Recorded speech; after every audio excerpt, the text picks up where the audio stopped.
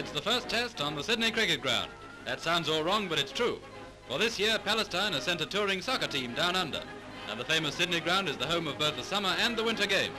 Australia in the dark jerseys, with the numbers on their backs, and right away at the start they smash forward to the attack round the Palestine goal.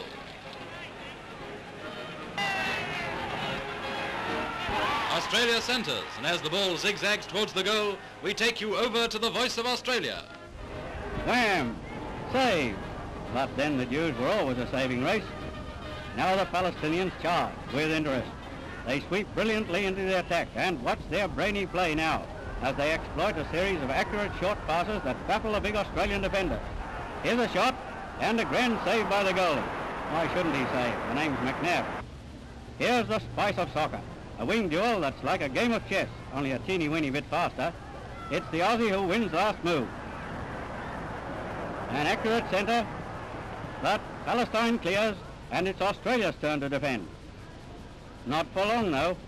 The home team leads 6-5, and now it's going to be 7-5. Going to be. It is.